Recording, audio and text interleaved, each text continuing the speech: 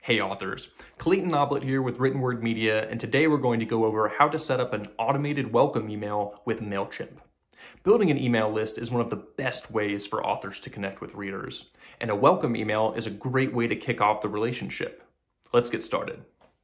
Okay, so we're in the home page of our Mailchimp account, and we'll start by clicking Create Campaign.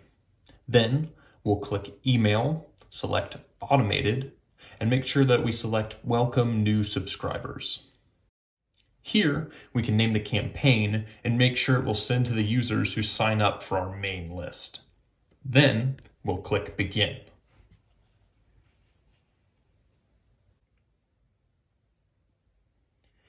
On this next screen, we can actually create the content that users will see. You can select which email addresses the emails will be sent from, and you'll create your actual email template that will be sent to each user.